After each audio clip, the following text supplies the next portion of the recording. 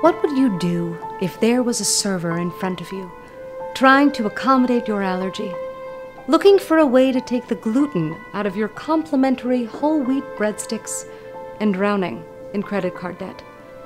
And what if all you had to do was look at that total and multiply by 0.2 to keep that server in the shed he calls home? This is that server. And this is that check. Go to a restaurant today and join the world with your 20% tip. It's just a few dollars more, and it means that you'll give these servers the money they need to supersize their value meals. Please, go out now, because that server in front of you is not in it for the warm compliments. Pilot, table 26 is waiting. Oh my God, I am coming!